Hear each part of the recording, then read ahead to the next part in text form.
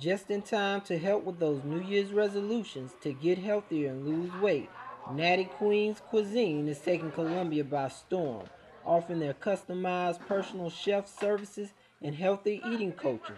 At a recent food tasting, I sat down with the Natty Queen herself, Chef Cat, to learn more about what inspired her to turn her passion into her profession. I got diagnosed with lupus in 2009, and if anybody knows anything about lupus, doctors don't know nothing about it.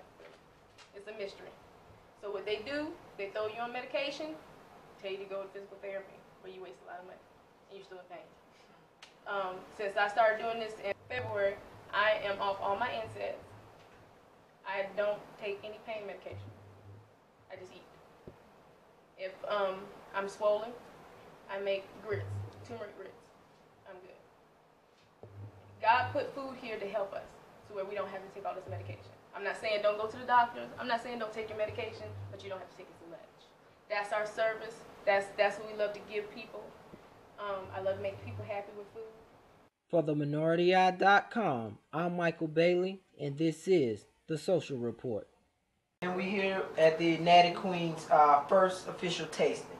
How you doing, Kirsten? Hello, how are you? Do you prefer Kirsten or Cat? I'm Cat. Chef Cat. Yes, that's me. Okay, so tell me a little bit, Natty Queens. What does the name mean? Initially, I had got a little notoriety for my strides, I guess, with natural hair. And I started doing article writing for some website, and I had a little group, and we were called the Natty Queens. So it evolved when I started doing more cooking, and I was doing natural cooking and healthy cooking. So that's where it came about. Because everything about my life lately, from head to toe, is natural. So. Okay, so when you say healthy cooking now, are you vegetarian, or are you just cooking with no preservatives and stuff like that? Explain, what are you classifying as natural? Natural meaning everything. I believe in meatless Mondays. No, I'm not a vegetarian. I love meat. I can cater to a vegetarian and vegan diet. I'm well versed in all. I'm a foodie. So yeah, I'm a Virgo, so I'm highly adaptable. My cooking's highly adaptable. Only way it won't go is the fattening, but it can go anywhere else. Okay, so tell us a little bit about your background and how did Natty Queens get started? What was your inspiration or your motivation to get up and start this, to educate people about healthy eating? Right out of high school, I got diagnosed with cervical cancer, and went through the rigmarole of going through chemotherapy and taking a lot of medications and not liking to take medications, and that was my first exposure to holistic health. I talked to a lot of holistic doctors. I had one doctor that was in the Spartanburg area that exposed me to a lot of stuff that, just eating healthy, right kind of seasonings and things like that, and I shocked my doctors. I am celebrating this year, as of February, being 10 years in remission from cancer. I coined a phrase. I said I'm God's comic relief, because in 2009 I got diagnosed with lupus. So, and I'm not as young as I used to be. So my body's not bouncing back and other things like that. And it was a depressing experience. And because I'm a single mother, working various jobs, we lived off a fast food diet. I got almost up to 260 pounds. My son was overweight, was not happy, was miserable, tired all the time, and got broke. So my mother challenged me to an experiment of cooking my own food versus eating out. Not only was it cheaper, I was feeling better, and I was dropping weight. And when you have lupus or any kind of autoimmune disease, if you are overweight, the first thing they tell you is you need to lose weight, which is a joke in itself because they put you on steroids. You're on steroids, you breathe in 5 pounds. had to earn my way off my steroids. So once they stopped giving me steroids, they were still, talking about my weight. So I went from Charleston rheumatologist to Charlotte rheumatologist, and they really weren't giving me the time of day. They just kept talking on my weight. Being a woman of color, the BMI chart is not for us. We don't fit into that mold. Yeah, I was born with all that lower half. So I got pissed off in layman's terms, and I said, I tell you what, give me a year, and when I come back at the weight, not so much the weight you want me to be, but because they kept telling me 120 pounds. Really? So I said, if I come back 150 pounds, you're gonna have to treat me. You're gonna have to pay attention to what I'm saying. The joke was on me because when I started researching foods and supplements and spices, I was taking away my own symptoms. So I didn't really need the doctor. My son dropped over 70 pounds. I've dropped over 80 pounds. I'm happy.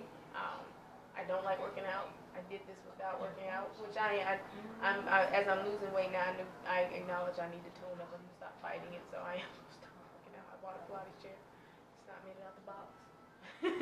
But yeah. So I mean, it's fun. I love it. I'm getting my friends, my peers around me healthy. Everybody's losing weight, and they're getting on me. Said you need to work at somebody's restaurant, and my pastor was telling me, he's like, no, I just don't see you working for anybody else anymore. I see you working for you. He said, let your hobbies make you money, lead you to God's promise. And this is just taking off so fast that I can't even, it's making my head spin, but I love it.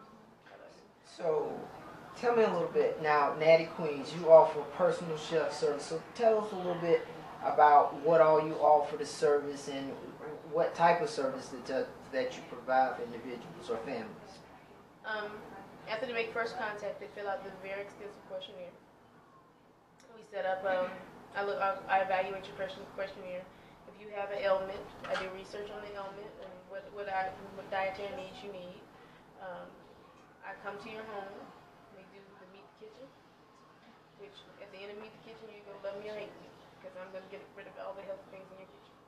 And I found that unless you have a solid support system where the whole family is into it, it's not going to work for you.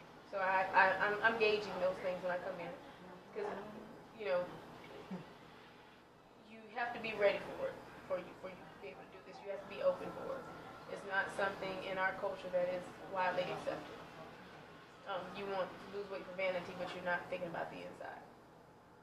So, I weigh you, I measure you, and I cry with you, because that is a very emotional experience. I'm about to tear up thinking about it. Hate getting on the scale. And then we'll go through a meal plan. We'll go through your expectations and what are you looking to achieve. And in our personal chef service, you have a cooking day where, by Wednesday, just say every cooking day, for example, is Friday. By Wednesday, I send you your menu for the week. You approve it. I do your shopping. I come to your home.